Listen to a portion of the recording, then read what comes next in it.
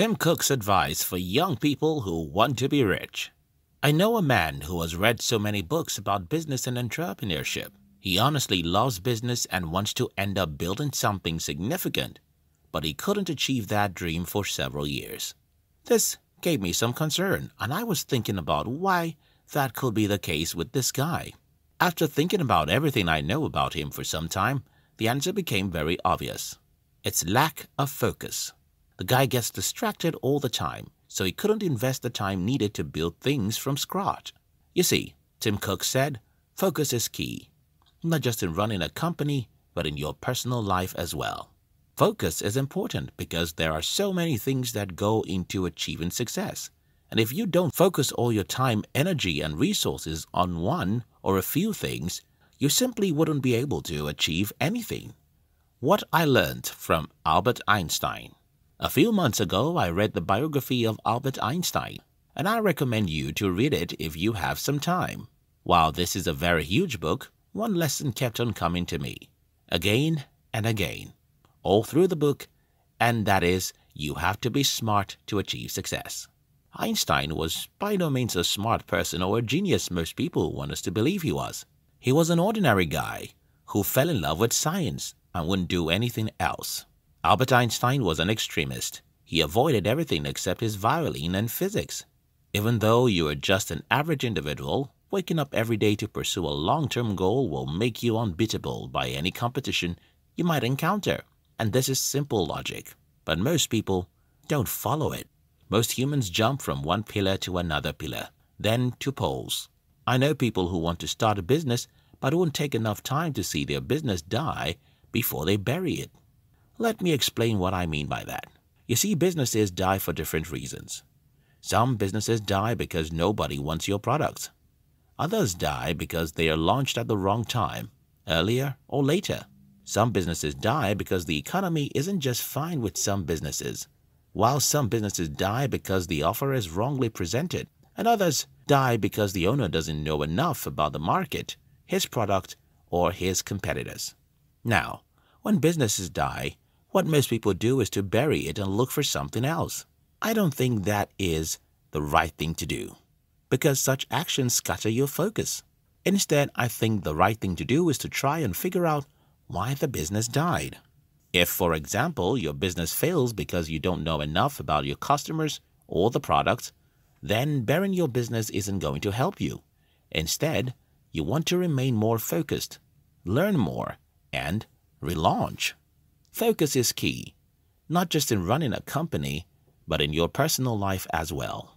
In the year 2014, when I started a blog just a few months after I launched, I started seeing many other shiny opportunities all around. Some people were talking about how affiliate marketing is the cash cow, and others were talking about how network marketing is the king. Almost now and then, something new and shiny becomes popular.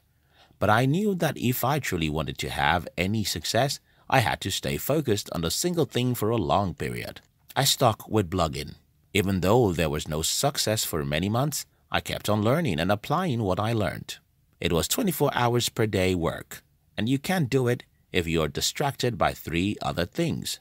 My blog became successful, and that led us into another business and then another.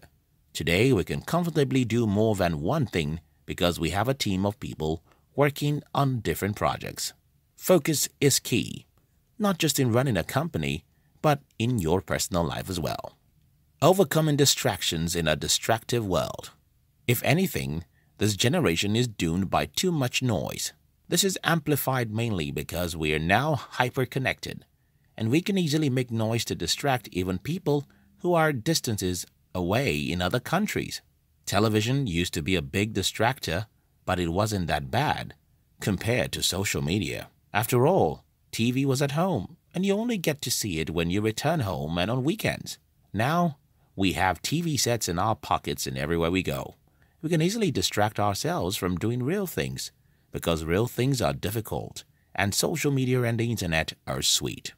So, how do you overcome this great distraction?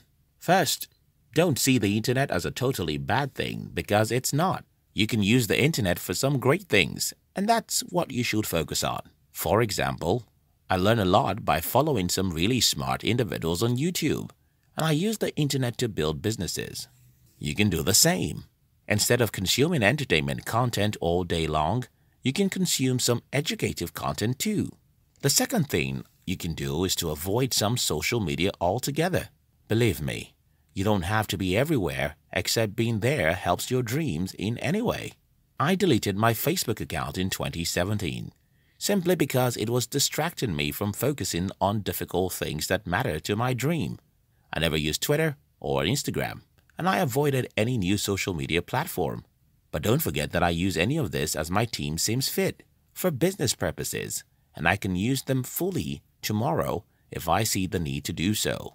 The point is, be more deliberate about where your time is going. Channel your energy on what matters. Stay focused on things that matter to where you're going in life, instead of being busy with pieces of stuff that only benefit other people.